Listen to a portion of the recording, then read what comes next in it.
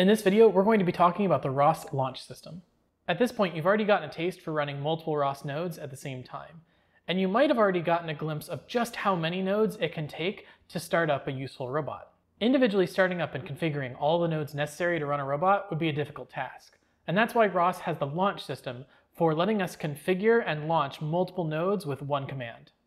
ROS Launch works by letting us write files that lay out exactly which nodes we want to run and how we want to configure them. And then we can use one command that reads that file and runs all of those nodes for us. Let's get some practice using ROS Launch by writing a launch file that will start up our talker and listener nodes together.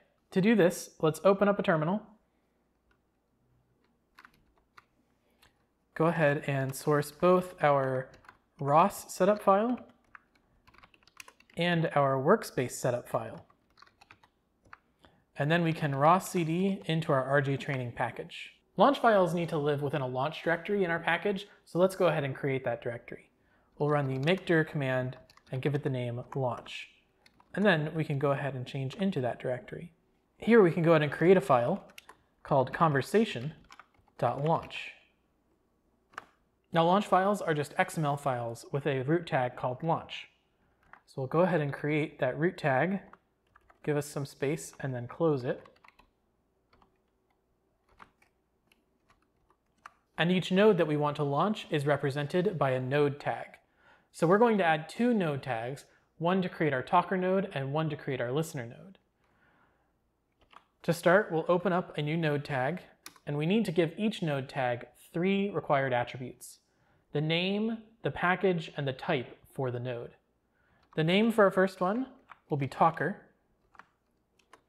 The package will be RJ Training,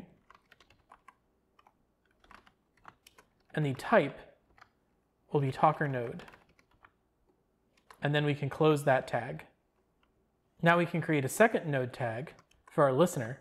We'll give it the name listener, the package RJ Training, and the type listener node.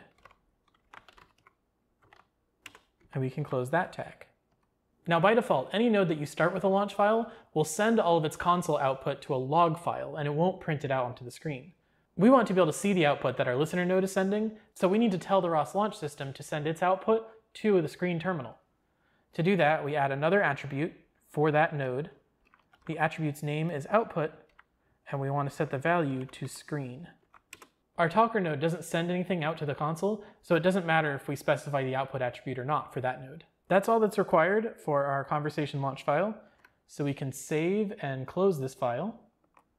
And now that that file exists, we can run it from anywhere using the ROS Launch command. To do so, we're going to type ROS Launch.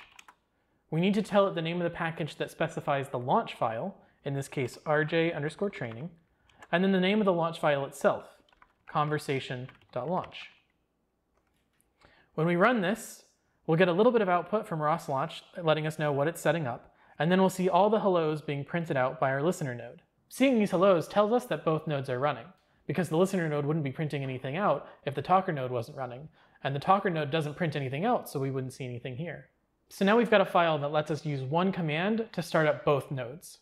There's another feature of ROS Launch that I just took advantage of there that you might not have noticed. See, ROS Launch will automatically start the ROS master for us if it doesn't find it running when it loads up.